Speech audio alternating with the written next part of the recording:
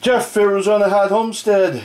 Today, let's review my unique freezer I purchased. And the reason why I'm doing this review is I've gone through one tank already, and so I'm on a second. So I just wanted to give you some information about the usage on the tank so that you kind of get an idea of if you were using this unique freezer on the propane usage. This is just to remind people, and I'll put a link, I don't know, maybe like over here or over there, wherever, on the freezer video I did when I first got it, and I threw some meat in there. So let me just kind of refresh everyone. On this unique freezer, it's 6 cubic feet. It's propane. It's also 110. So it's AC power. This freezer I purchased in Nebraska and actually picked it up because I was deer hunting and all that, but again, you can see another video for the details on that. 6 cubic feet. When I turned this on, it went the first day with no meat inside, so it was bare. The second day we had meat inside, and then like 2 days later, then we filled it up. And filled it up meaning I still had about a 1.5 cubic feet, maybe 2 cubic feet left. So we used probably about 4 cubic feet. The temperature inside, I don't know how well this is going to come out here, is currently a -6 degrees. So that's pretty decent for a freezer. Now my outside temperature, I've left it inside my enclosed trailer. The temperature in here currently is showing at about 66. It's the warmest day since I've gotten this so far. So on here in the homestead, temperatures have been anywhere from, I've recorded 12 degrees, well actually one night was 10, but basically about 12 degrees to about 55 degrees during the day. Today it's super warm, it's the hottest day of the winter, and in fact tonight's only going to get down to 38, whereas most of the other nights have been either in the high teens or low 20s.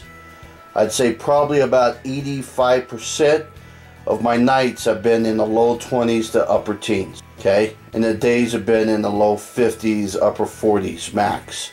That's to kind of give you what the outside temperature is. The inside temperature, the -6 it's showing now, it maintained that. I've seen it -4, I've seen it -8, but -6 seems to be the most common.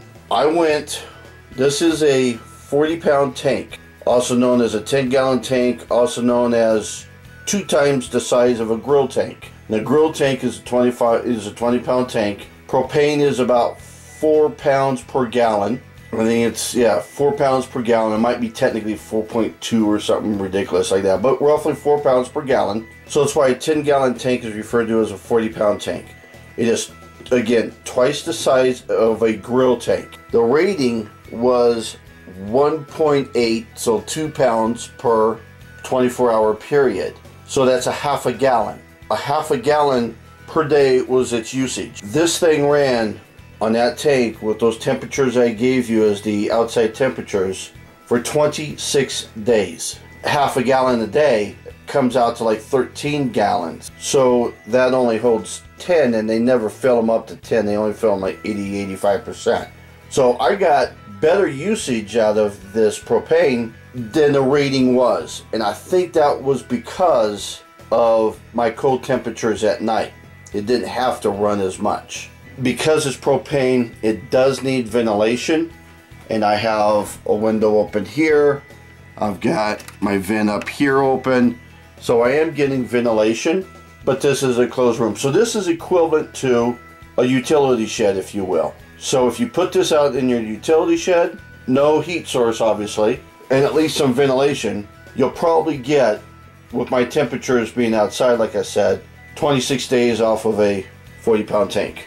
So that's my review. I just wanted to give you an idea of the unique 6 cubic foot freezer. The first 26 days I only used one large tank, and my temperature pretty much maintained at -6 degrees.